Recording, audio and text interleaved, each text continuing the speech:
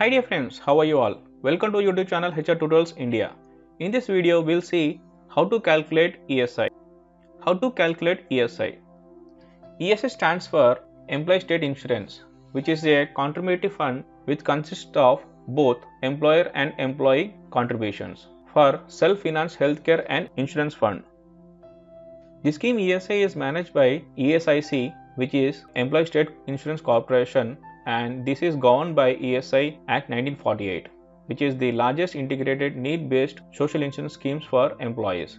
This scheme protects the employees in uncertain and unfortunate situations by providing cash benefits and healthcare benefits.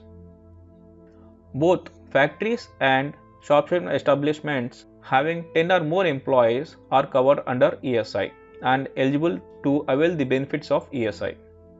It's not that every establishment whose employee strength is 10 or more are covered under ESI.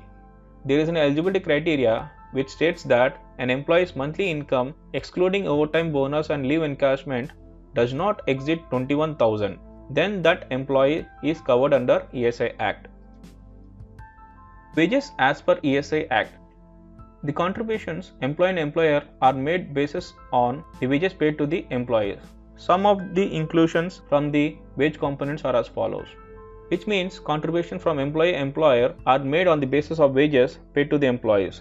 The inclusions which are under wages are as follows. Inclusions: basic pay, dinners allowance, city compensatory allowance, house rent allowance, incentives including sales commission, medical allowance, meal allowance, any other special allowances, attendance and overtime payments. How to compute ESI? ESI contribution rate reduced. Earlier, employer share was 4.75 and employee share was 1.75. But as per the new slab, employer share is 3.25 and employee share is 0.75. Together it is 4%. The rates of ESI contribution are calculated on the wages paid. Currently, the employee's contribution is 0.75% of the wages paid are payable and employer contribution is 3.25 of the wages paid are payable. Illusions. Let us see an example how ESI is computed. Let us assume Mr. India working with wages of 18,000 in a factory unit. The contribution will be as follows. As the salary is less than 21,000, Mr. India is eligible for ESI. Let us see the contribution which are as follows.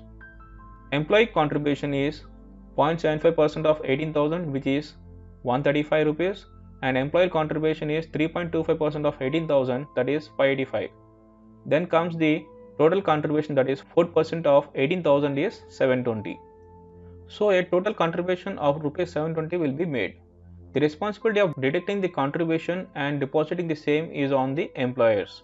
The employer must deposit the amount within 15 days of the end of the calendar month in which the deduction is made. For example, the ESI is deducted during the month of January, then the respective amount to be paid to ESI is within 15 days of the following month, that is on or before 15th of February. Contribution payment can be done offline as well as online through designated branches of SBI or other designated branches.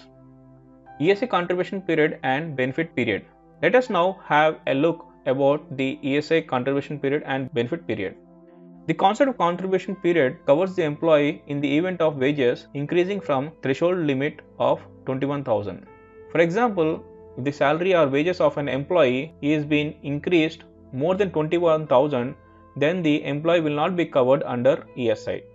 But the contribution period matters, because when the contribution was paid by the employer and employee during the period where he was under the threshold limit, he was covered under ESI. After increasing the salary threshold limit, he will not be covered under ESI, but the contribution period varies. Let us now see with an example about the contribution period. Let us continue with the above example. Say Mr. India was earning wages of 18,000 till June 2020. The wages increased to 22,000 from July 2020. The contribution period is from 1st April to 30th September 2020. Hence, the deduction will continue on the revised salary up to September, and he will be eligible for the benefit up to 30th June of the following year.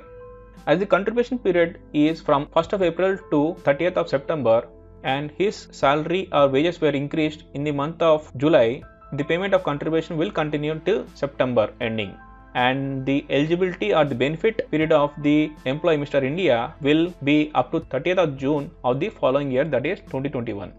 Similar way, an employee Mr. Indiana earns a wage of 20,000 till October 2020 and from next month he earns 23,000. The deduction must continue on the revised salary up to 31st March and he will be eligible for benefit to December 2021. This picture will give a clear idea about the contribution period and the benefit period.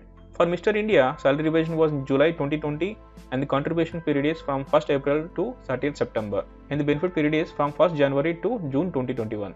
When it comes to Mr. Indiana, salary revision took place in November 2020, whereas contribution period is from 1st October to 31st March 2021 and the benefit period will continue from 1st of July to 31st December. So dear friends, hope you understood how to calculate ESI and the contribution period and the benefit period of ESI. If you have any queries regarding this video, please do comment in the comment section. I'll be happy enough to answer all your queries. If you like this video, please do subscribe and share among your friends. Thank you very much for watching this video. Have a nice day.